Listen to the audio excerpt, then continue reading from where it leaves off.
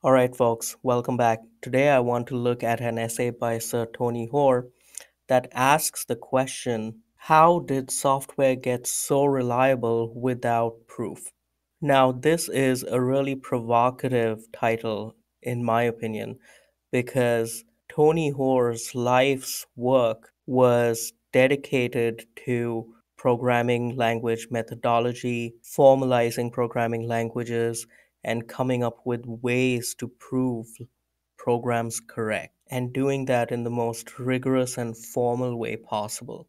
But this essay is a very pragmatic and realistic look at the state of software engineering today and how the various practices and methodologies used in software engineering lead to pretty reliable software overall. This essay was written back in 1996, but all its arguments are still very much true today, if not more so. From the very founding of the entire field of computer science, as well as software engineering, there was a sizable camp of, let's call them software Malthusians, who were always predicting doom for the reliability and dependability of software as developed by current methodologies, and specifically without formal proofs. As software began to be used in more areas of our daily lives and even in safety critical systems, a lot of research was directed towards mathematically proving programs correct. In fact, this has been kind of a holy grail for the entire field of computer science since its very beginning.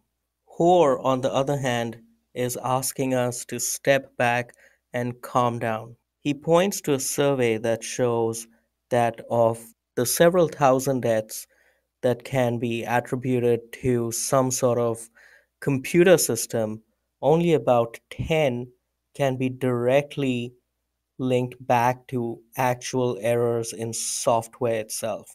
And of those, most of them were due to one specific instance of a radiation machine giving massive overdoses.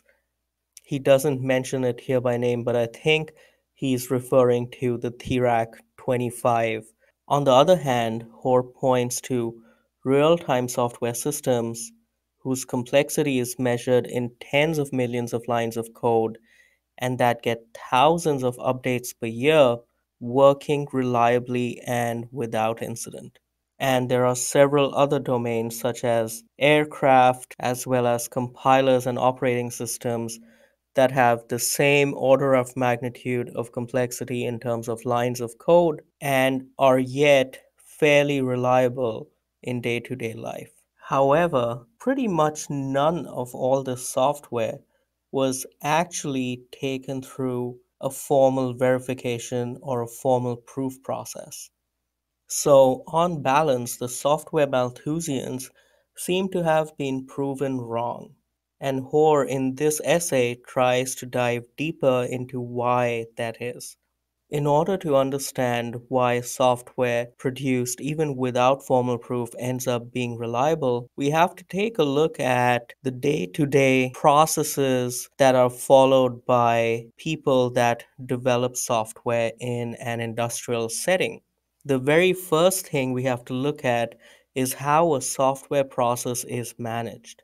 Even if not formalized, we have by now in practice developed a fairly deep body of knowledge which guides us in how to plan and manage and deliver software. The holy grail of software engineering since its very inception was to make the development of software very much like the development of any other industrial good, to make it like an assembly line process. And while I don't think we are exactly there yet, we are still able to plan and build and deliver fairly large and complex software systems within manageable timeframes. We know, for example, that it pays to spend a lot of effort upfront to make requirements clear. We know that we have to pay special attention when we're going from requirements to the initial specification of a program.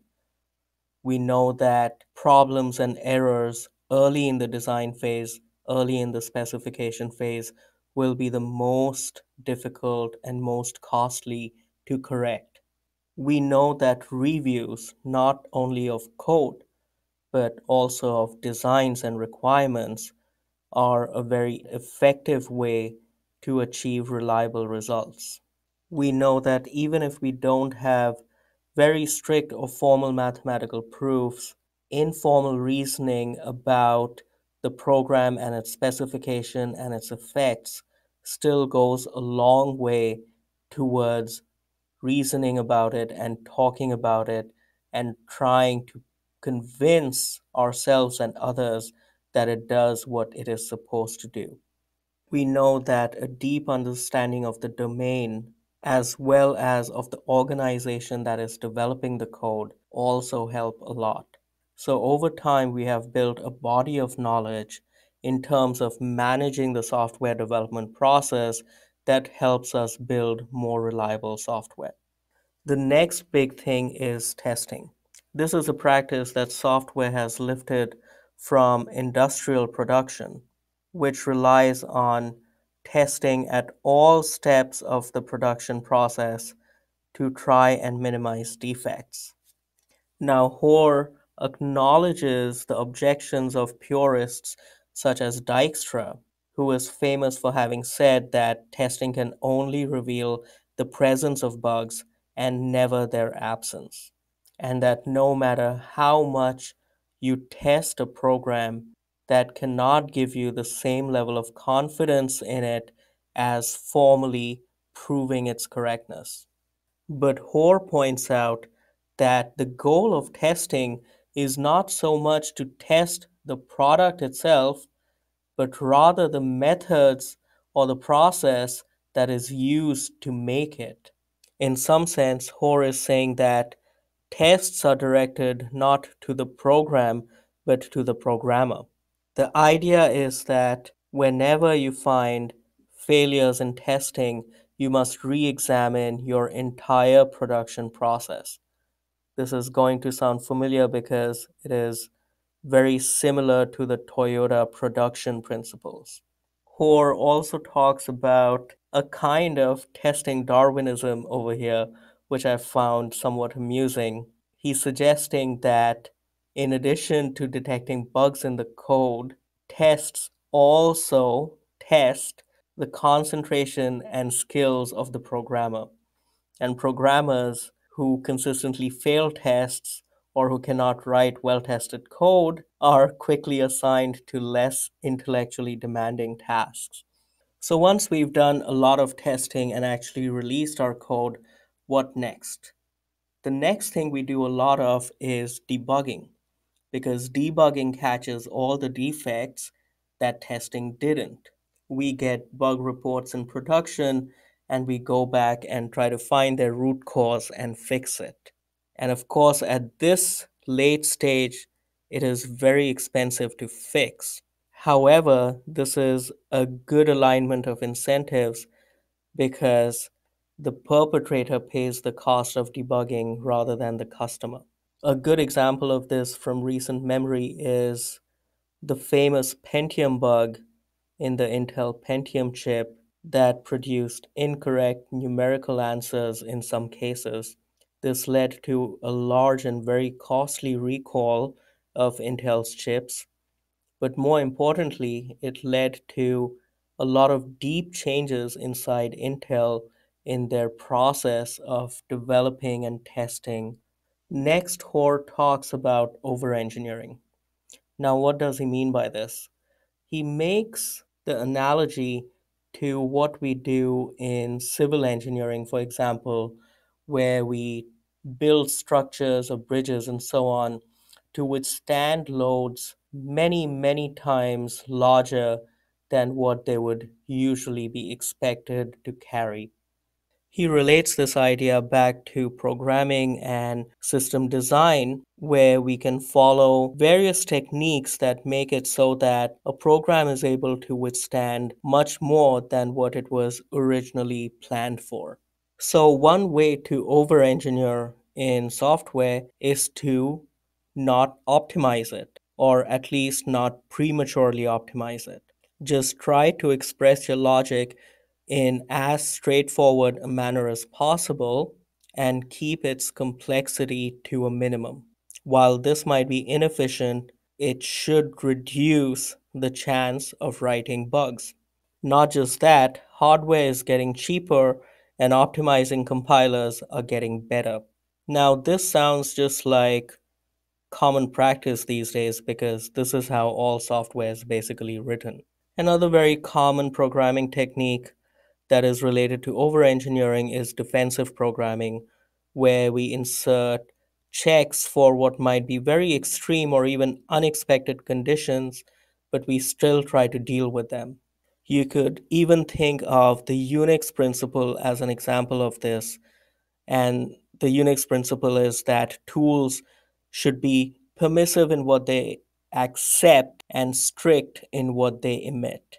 The next set of practices falls under programming methodology. The best example of this is the wholesale adoption of structured programming. This is how we program today, and it's probably how all programmers today know how to write programs. But Hoare reminds us that there was a time when this was not true.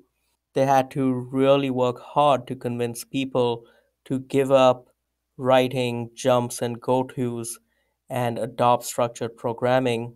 And what finally convinced them was a theorem that said that every program with arbitrary jumps could be rewritten as one that only has structured constructs.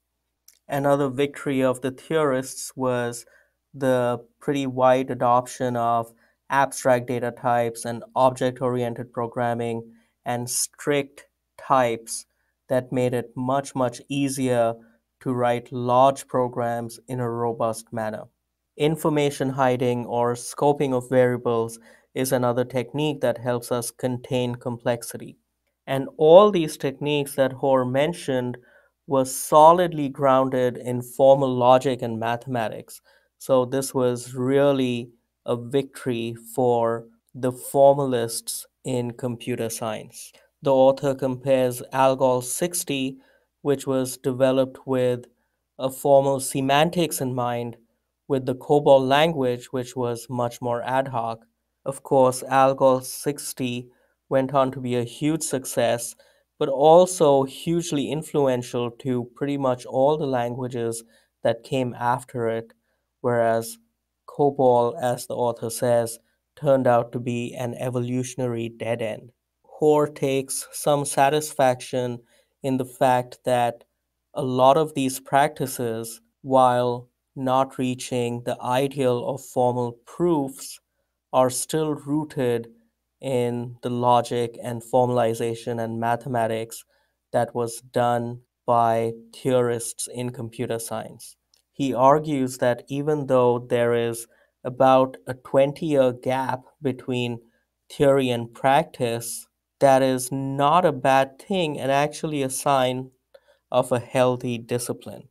The reason for that is that cutting edge research must always be validated and tested and refined before it becomes or before it should become mainstream practice. So that was Sir Tony Hoare's essay that tries to examine how we end up making software so reliable even without formally proving it correct.